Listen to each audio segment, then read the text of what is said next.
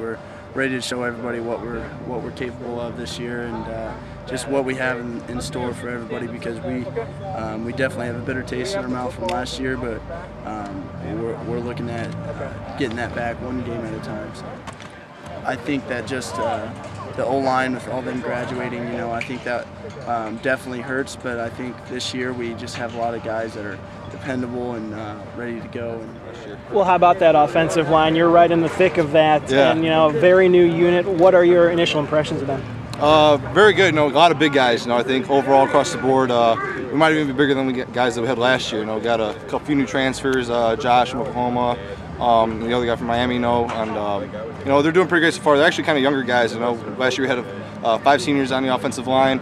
So they were really dependent on them for leadership.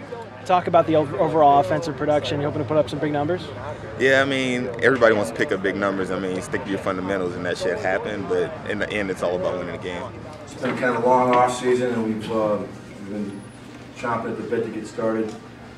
We felt that I felt that our team has trained harder, or had an edge to it, or a chip on its shoulder, if you will, throughout the off season. I think that's carried over in the summer and into our training camp.